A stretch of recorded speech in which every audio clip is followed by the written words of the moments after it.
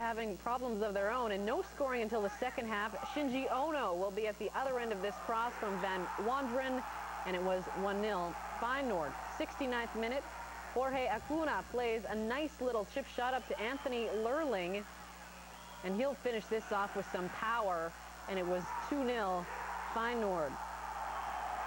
A further 2 minutes pass when Ono made the point secure for Feyenoord. He pokes Dirk Hewitt's cross home to heap more misery on Zwolle, who have just a single point to their name so far this season.